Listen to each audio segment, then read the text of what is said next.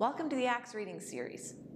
In April 2020, Axe was supposed to host 4 New Brunswick poets here in the Axe Gallery as part of National Poetry Month. But of course the pandemic hit, so we had to change direction. Instead, we invited the poets one at a time here to the Axe Gallery to offer readings and have conversations with Dr. Sue Sinclair, acting as moderator. Sue is a poet herself. She has written 5 collections of poetry, and her most recent, Heaven's Thieves, won the Pat Lowther Award. Sue is also editor at Brick Books and the Fiddlehead Literary Magazine, and she teaches creative writing at UNB Fredericton. I hope you enjoy these readings and conversations, and I appreciate your patience as this technology is new to Axe and we're figuring it out as we go. Thanks very much and enjoy.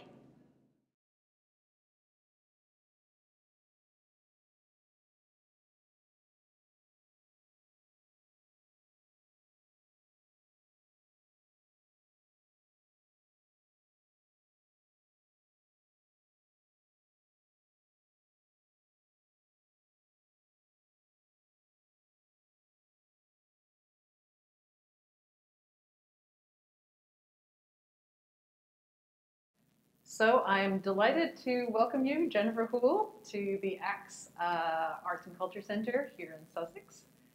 Thanks for coming out. And thanks for having me. I'm delighted to be here. And for those of you who don't know Jennifer, she's a New Brunswick native, grew up in Shediac.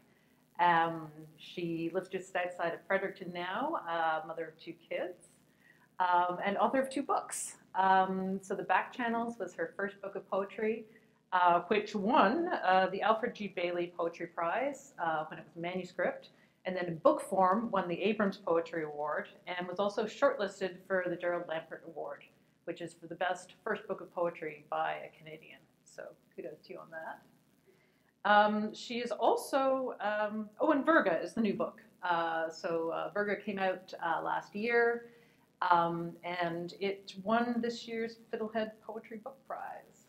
So continuing to attract readers. And Jennifer is also a very precious community organizer of literary events. Been on the board for Fredericton's Word Feast, I think since it began, right? Yes, since it began. Yeah, so thank you for that work. Yes. We wouldn't have moments like this if we didn't have the people organizing it, right? So I don't know if you want to start us off maybe by reading some poems, and then we'll talk a little bit and see where it goes. That sounds good. I thought I would actually, so Virga came out, like you mentioned, in 2019, and I was able to promote it a little bit when it first came out, but then along came winter and COVID hit, so I've really not been able to promote it the way that I wanted to, so I'm really grateful to be here today. And this book actually contains a series of 5 linked poems that I've never had the opportunity to read in sequence before, so I thought today would be a good opportunity to do that. So Virga has a lot of poems in it, sort of along a theme of falling from stars, women who have fallen, the lost Pleiade, falling to earth, and what that can sort of represent or symbolize in terms of just coming into awareness and growing up. Like it can be like falling into a foreign world.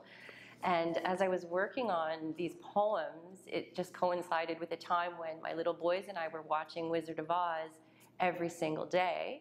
As children do. You're going to read the Dorothy poems. I'm going to read the Dorothy poems. Awesome.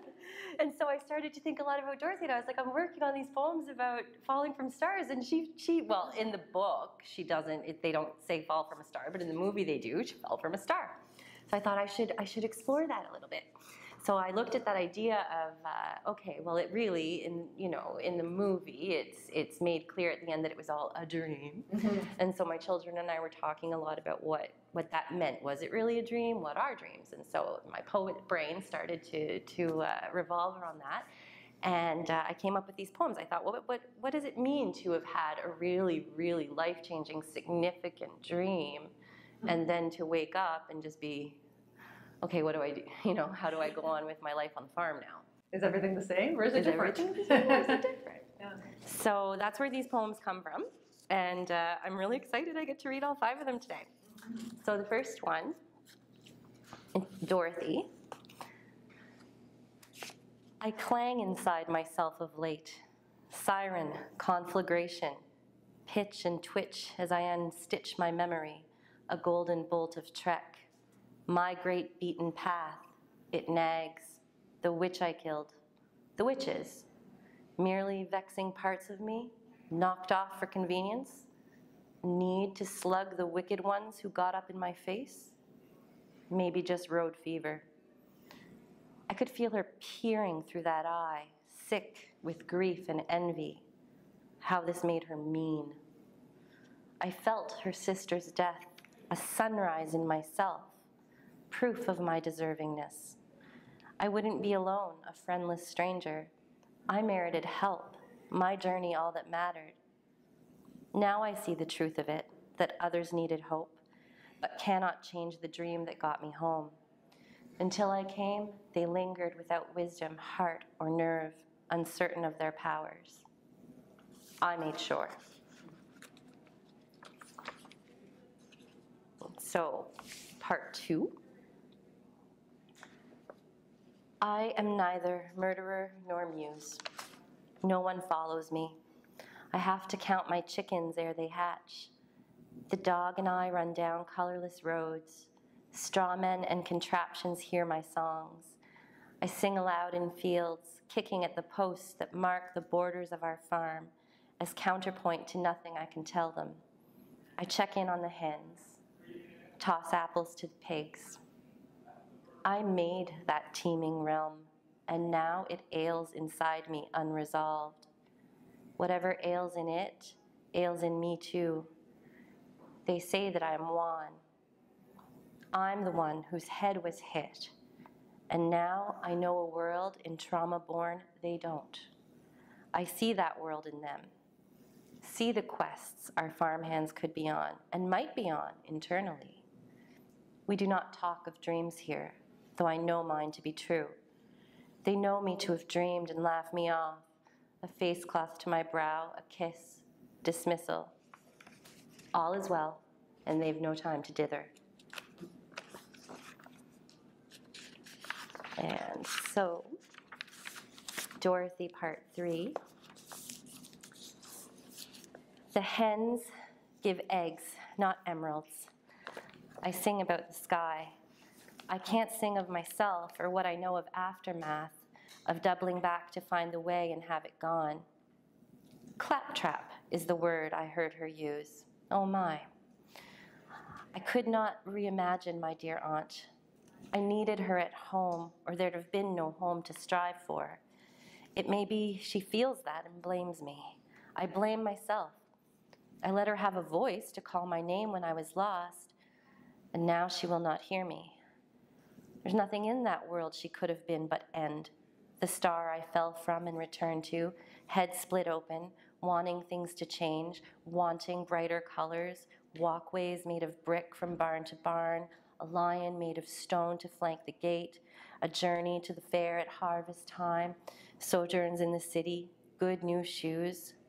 For weeks, I made suggestions and she balked. Suddenly, I wanted curlicues. I know. Our house had fallen down. I'd fallen too, and with my fall, their fears rose up like smoke that fills the room, impairing vision.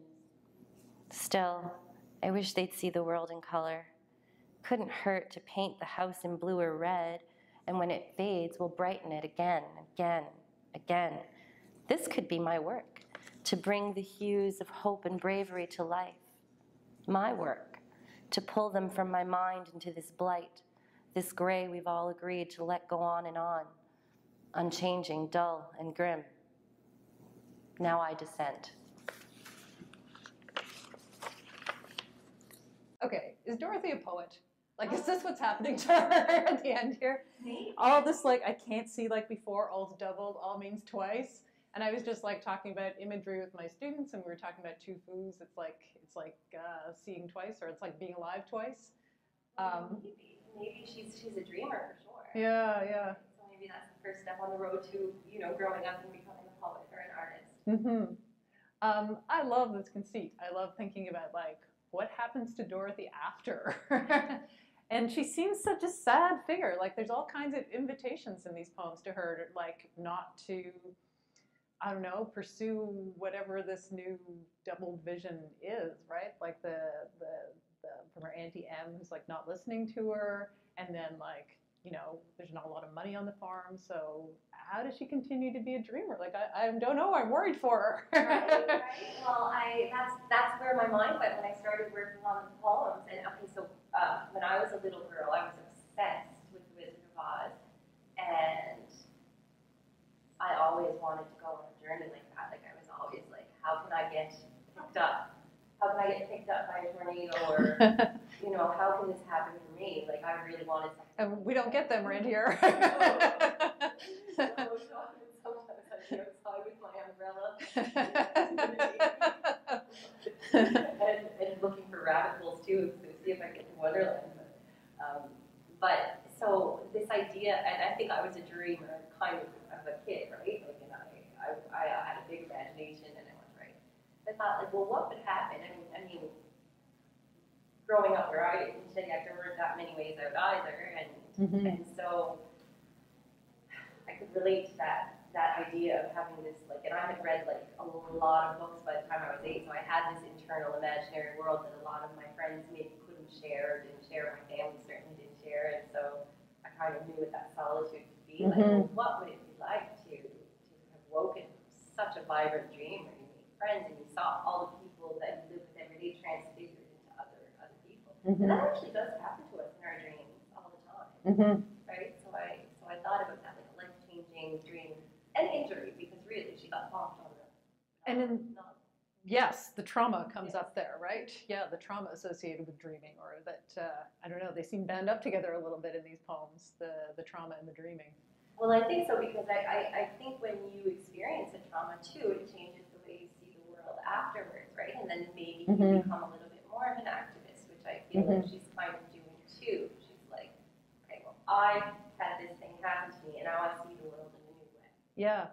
Yes, because I do feel worried about her, because I'm feeling like, you know, when you dream, in some ways, the sky's the limit. But she's back on the farm now, and I'm seeing all these pressures on her. But she also seems very determined. Right. Yeah, like, I'm going to have to find the line now, which means I have to find the page. There's a line in which she's very determined. I made sure, the end of that first one, right? Until I came, they lingered without wisdom, heart, or nerve, uncertain of their powers. I made sure. She's got, like, there's a determination in her, too, and like a sense of agency. I think so. I think when you first develop new ideals, especially when you're young, you have this sense of urgency where you want to impart them to everybody else, too, right? Like, or if you see... And DM's getting them whether she wants them or not. Right? And that can be a fine line to walk, especially when you come from a small town or a very traditional background, right? Like, oh, I've been exposed to these new ideas, everybody's going to love them. No. Yeah, it's funny, we were just, Alan was just here reading his poem about his mother, and he was saying of her that she had ideas. You know, she was a woman who had ideas, working class woman, but she had ideas. She had ideas. Like Dorothy, right? I see ways we can improve things, right? Like I picture her, maybe she grows up and gets involved in like the local farmers union or politics, or finds ways to, you know, change her small community. You never know, right? Like to become a bit of an activist, or to really want to get herself an education somehow. Right. Yeah. And in a way, she's saying, I'm already wise, right? Like I just need the official training, and then away we go. And she needs to just be able to keep building on what she's already started to become. Right. Yeah. Do you want to maybe read us something else? Did you have something else in mind? Well, sure. I have all kinds of things here. I've lost track of time, so I don't know. I think it's been a bit stopped and started. Well, you had mentioned to me, because I had told you that one of the things that I'm really interested in asking poets about is the relationship to beauty. Yes. And this is because I think it used to be assumed that as artists we pursue beauty. That is what we do. And that's far less assumed now. And I'm just curious about whether beauty still has a role in your poetic life, whether it's a concept that you have any kind of a difficult relationship with. If there's any way in which you want to speak to your relationship with beauty or the concept of beauty.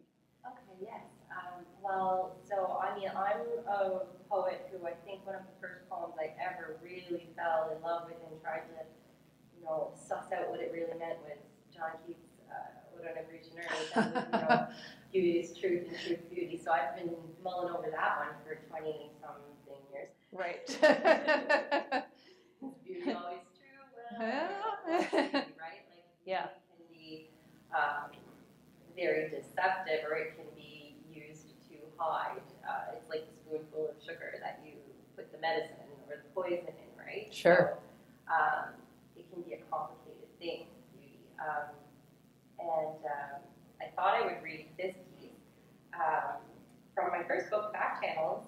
It's one of those pieces that I've never really, I don't think I've ever read it. It's just kind of one that I don't think about that much, but it actually has a lot to say about beauty. I was reading a book when I wrote this. I think it was called Survival of the Prettiest, and I don't remember the name of the author, but Oh, it was yeah. an argument that... David Rothenberg, is that who it is? I'm not sure. Maybe? But I was thinking about it a lot because it argued that really in our society the most conventionally beautiful people succeed. And so I gave a lot of thought to that. And what does that even mean anymore? What is conventional beauty now? And is it different across cultures, or is it all based on like the Fibonacci sequence and spirals and bone structure that I'll never understand? Right? Mm-hmm. And how much is it decided by the people in power, right? By the people in power. Yeah. Who decides what's beautiful? I think beautiful is going to be like what I look like as the person in power, right? And you're all going to have to look like me. I wasn't speaking like in the real first person there, to be clear. But that's a really serious question, right? Like, so I have this poem called Medium Beige, which is the color of foundation that I wear. Mm-hmm. Just in case you're wondering where that. We will talk about my mother and her tights, or her pantyhose, in fact. Medium Beige, which is such a. But it also beauty has something to do with the law of averages. I think that book explained, right? Like there's something comforting about beauty because there's a very like an averageness to it. Like there's nothing that's unchallenging. Right? There's no asymmetry. It's unchallenging. Mm-hmm. It's very simple. And I thought, well, what could be simpler than my medium beige skin tone? Mm. But it's actually more olive. But anyway, So medium beige. On the built-in speckled vanity lie implements of tedium, a flat iron, tacky with the residue of product from this morning, tourmaline plates waiting in their wire heap to pull my matted waves into respectability. I obviously didn't do that today. With a little help from argan oil, which is only lately de rigueur, and other various pomades and fixatifs. I remember paying $30 once to have my hair glossed. I was in first year, a wreck in Halifax, but I had the shiniest hair on Roby Street. I always held it up to the sun, then let it fall, a slow flip. All the way home on the train that year, I let the play of gold and violet pigments occupy me, thankful for the light that came in at the window. My shade now derives in part from lavender, though it is nearly black. Sometimes the dye is not available, ingredients still growing. Everything organic, sulfate-free. Loose mineral powder, stiff kabuki brush, and subtle blush in coffee rose fit nicely in a Tupperware container in the vanity's top drawer. The bluish plastic bothers me, of course, but nothing else has worked.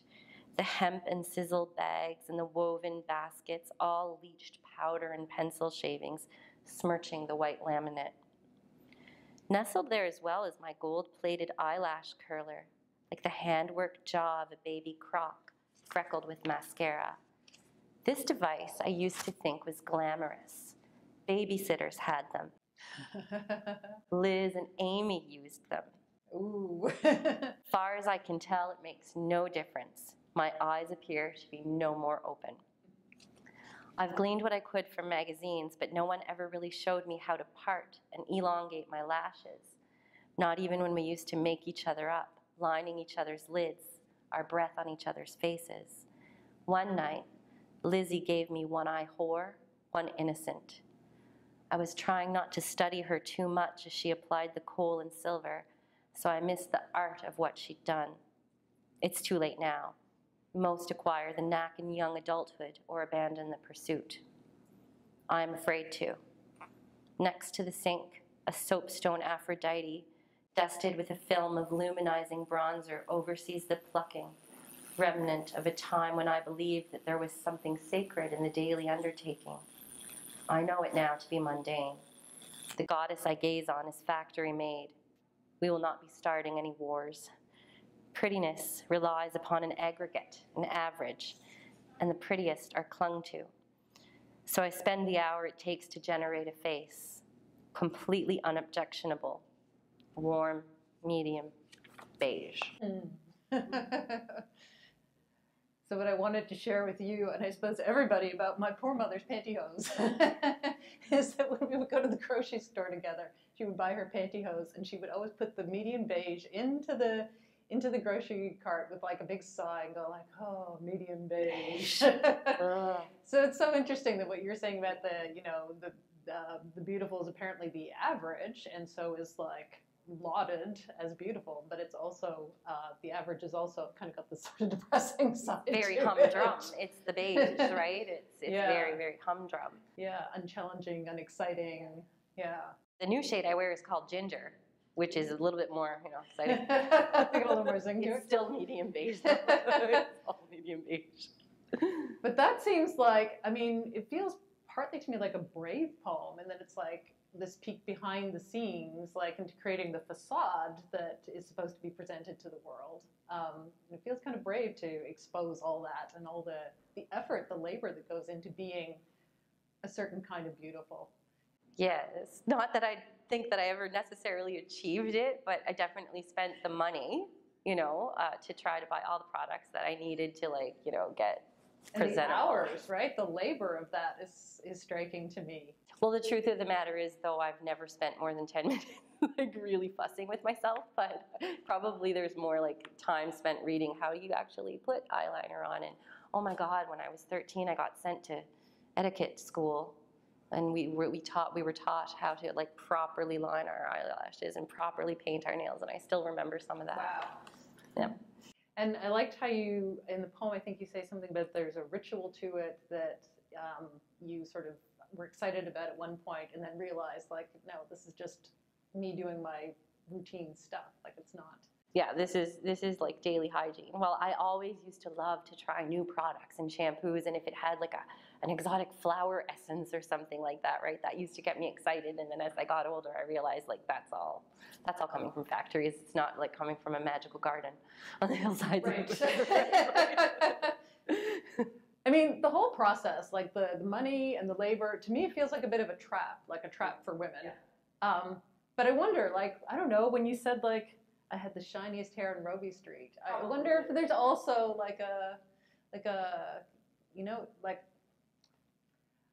all the negative feelings I associate with this. Is there also something Well, let's talk about beauty. satisfying in it? I think so, because let's talk about beauty, right? I realized just now when I was reading this again that there's this whole passage in it where I talk about how I used to watch my babysitters do it, and my Liz and Amy. Well, Liz and Amy, I really did have a girlfriend named Liz, but I never had one named Amy, but I was actually thinking of Elizabeth Bishop and Amy Lowell, and I was thinking about how women teach women, and how we can learn from that long line of women that came before us. Okay, my mom never taught me how to put makeup on, and I never actually was one of those girls that would watch her put makeup on, but I know some little girls watch their mother's routines, and I paid close attention to my friends' routines. And I had a friend who was an artist, Elizabeth, and I would pay such close attention with how she'd put makeup on, because she was able to create shadows and give you bone structure that you did not have. Right. And I thought that was really interesting.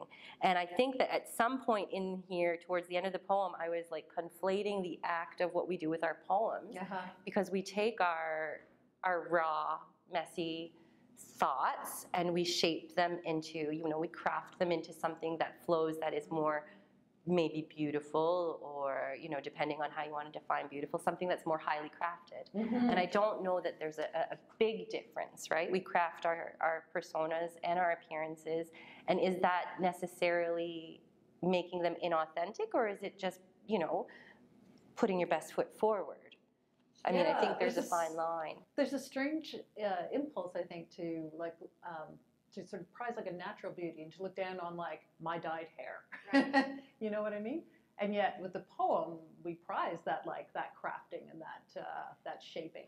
Right, so it's the mental acuity, we prize that, but I think that when it comes to like feminine or, you know, primping or makeup, or not necessarily feminine, but anybody who's putting that kind of an effort into their appearance of any gender, we are tempted right away to look down on it, but Right. it's another form of expression, and it doesn't necessarily all have to do with vanity per se, as it might to do just with self-expression.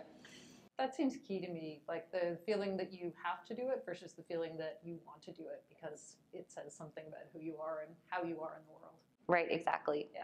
And it can get, I think it can become easy to never figure that out for yourself because we're confronted with these standardized images of what's beautiful. Mm-hmm.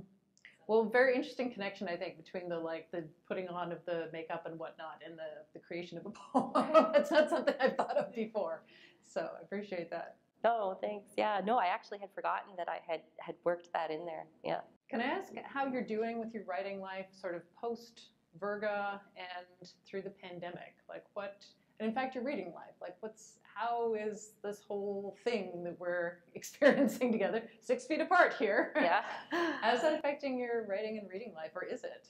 It's having an effect for sure. I've actually been working on a book that's more nonfiction than poetry, so it's my first time trying to write something cohesive in prose, and that's been really challenging. But I think that because of more time at home, less hours out doing activities and commuting, it's actually maybe going a little quicker than I had anticipated. More writing time.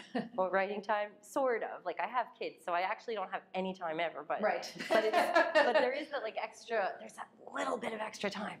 And so I'm working on that. But as far as reading goes, I've been reading so much poetry because I think that it provides a break between like the fire hose of information that's been coming at us all year. Right. I haven't been able to like focus on novels or longer bits of writing, essays that are particularly long. I can't seem to do it. But poetry seems to be the right length, like for me to transition between these like daily updates that are like constant. Can you say something about what's different, like what poetry offers you versus the daily updates? Oh my goodness. Well, with the daily updates, it's just like this quick processing, right? Like you have to like, okay, here's where we are now, here's what's different, here's where it's changed. Yeah. Now there's a new rule, now we have to wear our masks everywhere we go, or now the kids need to wear their masks at school all day, and what's that gonna mean? Which mask am I gonna send? Like it's like a constant, you know, like needing to get up to speed. Yeah. Where with poetry, that provides an opportunity to maybe think beyond the daily necessities and the daily struggles to with a more, I don't know, Thoreau used to call it reading the eternities, but like, and some of the stuff for poetry that I read has nothing to do with the eternities, and it's very present time, but it helps you kind of step out of that kind of panicky constant need to reassess where we're at and drift a little and think and process. It was interesting even just hearing you talk about it. Like you very much mimicked the stream of information coming at you, and then you like took this like breath and said, and then poetry. And I felt like you almost answered it right there. Like I will go lie down. I'll tell my kids like, Mommy's go and meditate for half an hour. And that might be the only time I get in the day, and I might not always meditate. I might just read 3 or 4 poems, right? I've been working through a few collections. Yeah, as I go, but I find that it's like the perfect kind of transitional art form, like almost like a piece of music, to kind of get me from one whatever it is to the next whatever it is, but in between it's that piece or that place I can go. I feel like I always experience that with poetry, but the contrast feels more pronounced now, and the urgent need for that space feels more pronounced as well. I agree with you, yeah, absolutely. I would love to talk to you more. I have more questions, but I think we should probably wrap it up now. But thank you very much for coming in and reading some poems and talking with me about some of them as well. It was great. Yes, thank you so much for having me, and thank you to the Sussex Art Centre and Jane, and for your thoughtful questions. And I bet you will get to talk more one of these days when we can be together in the world again. Sounds good. Thank you so much.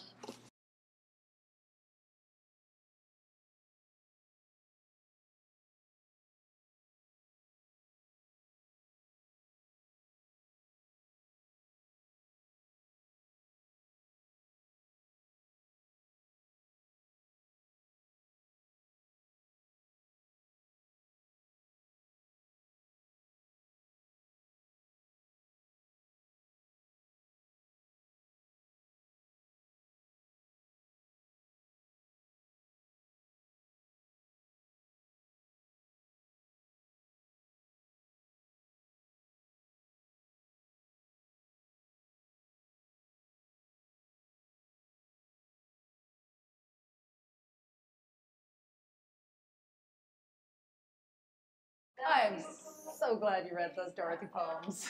Yeah, that delighted me.